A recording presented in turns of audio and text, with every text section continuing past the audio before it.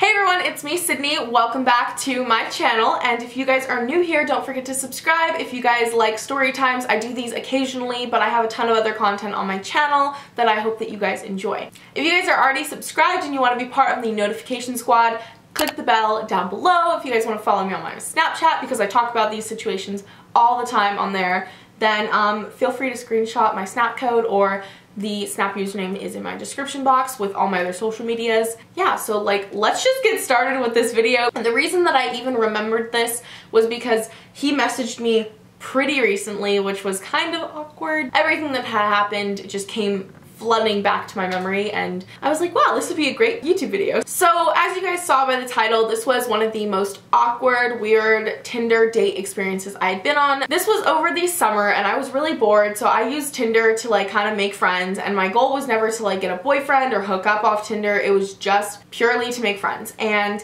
this one guy and I had been talking for a while. We'd been Snapchatting and kind of getting to know one another. We're gonna call this guy Connor, and then as I introduce other characters into the story, we're gonna give them names as well, but for now, Connor is the guy that I met off Tinder. So a little bit of background information that goes along with this whole situation was it's summer, so it's really hot in Arizona. It's over 100 degrees and you sweat your ass off because it's just really, really hot. We decided we wanted to meet up, and we decided we'd meet a place that's halfway, so it's 45 minutes for me to drive, and then I'm guessing 25 for him because it was a little closer to him but further from me, and it was an outdoor mall in Arizona. So we met up, and we met up in front of a PetSmart.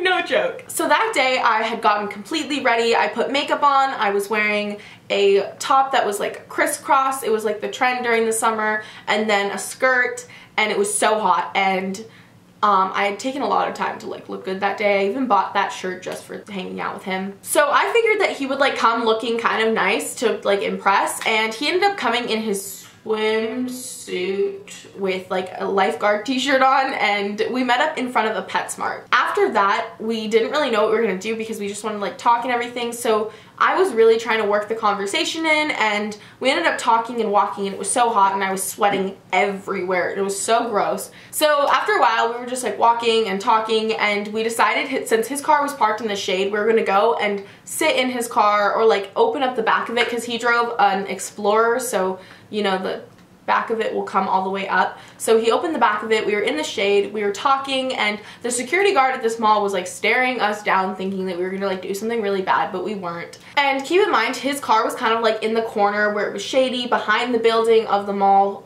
the outdoor mall, so outside of the PetSmart. So it was kind of in a secluded area, so it wasn't probably the best place to go with someone I had just met, but we were sitting there and just talking, and he wasn't someone that was scary. I probably could lift more than him, so at this point, you know, no harm, no foul. So then at this point, we had been talking for about 2 hours, just hanging out, and he asked me if I wanted to go to a pool party, and it was at his friend's house, so I was okay, yeah, I guess so, that'll be fine. Oh, he was if you follow me, we can just go to the party together and everything, and I was okay. So I followed him, and we drove maybe 25 minutes. It was not that far. I had driven already 45 at this point. We pull up to this mansion. When I tell you it was a mansion, it was the biggest house I've ever seen in my entire life, and I already knew that his friend was the one whose house it was. His friend's girlfriend was going to be there, and then oh my god, I actually had my swimsuit with me now that I think about this. I didn't plan this, but my swimsuit was actually in my car, which is why it worked out. We got there was food, and it turns out it was a really low-key party. It was really nice. It was great. And he and I had plenty of time to bond. His friends were super nice. So we're gonna call his friend Holden, and we're gonna call his girlfriend Veronica. Holden and Veronica the entire time were making out, hugging, just laying all over each other in the pool, inseparable. And then Veronica's oh, I have to go because her parents are super strict, so she left. Connor had to go get his stuff from his house, and he didn't want to take me for some reason to just wait in the car outside of his house. He left me at the party. Holden was there, and his girlfriend had already left. At this point, there were less people at the party because it was getting kind of late, but I didn't want to leave because Connor said, just wait here, I'll be back in 5 minutes. Holden, who had a girlfriend, was hitting on me way too much, and it was kind of weird because Holden was I've never liked a girl like you before. And I had just met him. It was the weirdest thing in the whole entire world. And he was just like hitting on me way too hard. And Connor wasn't there to like say like lay off or anything. And I was telling him, I was like, like, you know, I like your friend Connor. And at this point, Connor and I had been talking for like 3 weeks, but this was like the first day we had actually met. And so like I kind of got to know Connor and everything, and Connor had never once mentioned that his friend was like this. He kind of just like said, oh yeah, he's like so in love with his girlfriend, but yet he was saying these things to me. I was in the bathroom changing out of my swimsuit because Connor was gone, and I was like, oh, we're not going to be in the pool any longer.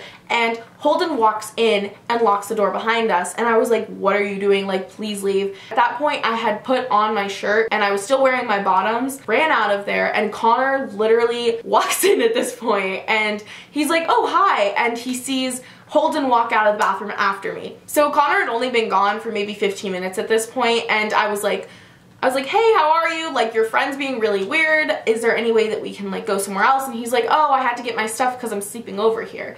And he asked if I wanted to sleep over, and I didn't want to because at this point his friend Holden was being super creepy. I'm gonna go home and sleep at my house. Like, I don't want to be here anymore because it was getting really weird. Holden's girlfriend Veronica had already left, but she like the entire night had been like, you're so pretty, like being really nice to me, and I felt awful at this point because she had a crappy boyfriend, and then Connor didn't care that this had just happened, and I was just like, okay, like whatever, this is weird. I don't know, I just kind of like brushed it off, but I was like, this is odd.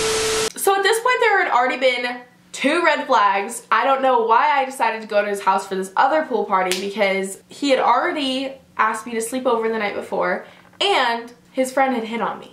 And he like let it happen and let it slide, and it was like totally fine to him. His friend had also said some really weird things, so like I told him everything that had happened, and Connor was totally fine with this because apparently Holden has a free pass to just, you know, be a fuckboy. And the next day Connor and I were talking, and I was, you know, just talking to him, and he was like, hey, like this Sunday I'm gonna be having a pool party myself at my place, do you want to come? And I was like, yeah, I want to come. So then I go to the pool party, and this is the second time that I've ever met him.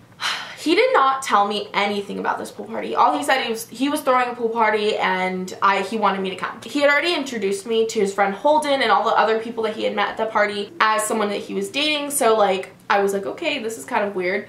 And it was a Sunday around like maybe 10 a.m. at this pool party. So I pull up and I see a huge cross in his front yard, and it was totally fine except for the fact that there were like people running around everywhere. Like, it was the weirdest thing ever because it was like a pool party and a real party. Like, it wasn't something that was just like, you know, a casual pool party with a few people over. It was like a church congregation's pool party at his house. And he knew that I was not his religion, so I'm not 100% sure why he like even thought he could like not warn me about this, because my swimsuit was very revealing. I walk up to his house and he does not acknowledge me. He says hi to me like a little bit later, but he doesn't acknowledge me right away, and all these people are from his church. So I'm just the odd one out. I like walk in, they're all playing a game, they convince me to play this game, but I think they think that they're like trying to convert me to their religion, because it was the weirdest thing ever, because they were like really trying to get me to, you know, go to church with them. I was wearing like cheeky bottoms. Everyone else there was wearing one pieces, and I was wearing a bikini with cheeky bottoms, and my nipples were like the only things that were covered. It was bad, because like I thought it was just a teenage party. Like, I didn't think that it was something that, you know, a church group would be at. He ignores me for most of the time. I meet his mother, and I meet his whole entire family. I did not expect to do that. So we're all just like hanging out, and it was like pretty chill. It was fine. Like, it wasn't that bad. I can hold my own.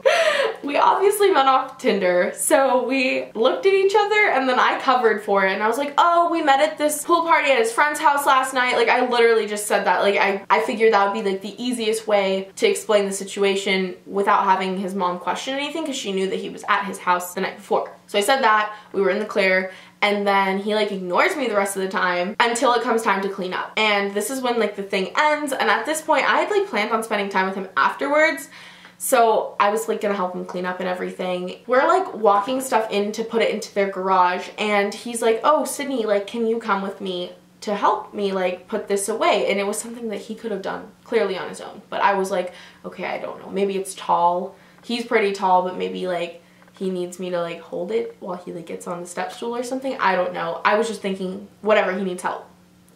So we go into the garage, and in his garage, it's attached to a movie theater. So I didn't know this because I'd never been to his house before, but he opens the door that's connected to the garage that's not connected to his house, if that makes sense. So it's like a separate garage and then a movie theater. He walks in and he pushes me onto the couch, and we had only like kissed at this point, so it was like kind of like not expected whatsoever. He starts ripping my clothes off, and I have only hung out with him. This is the second time. His family is there. The movie theater has like, it's pretty dark, but the curtains that close it, that open out to the yard, are like completely open, so everyone can see us. Whoa, whoa, whoa, Connor, like, hold up, I don't want to do this, like, this is not right. And he's like, can you just let me stick it in?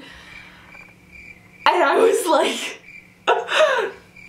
like in shock, because we were like, hadn't really done anything, and he hadn't tried to even like hold my hand or talk to me the entire time at this event, and then he does that, and I was like, what? And he literally said, can you just let me stick it in?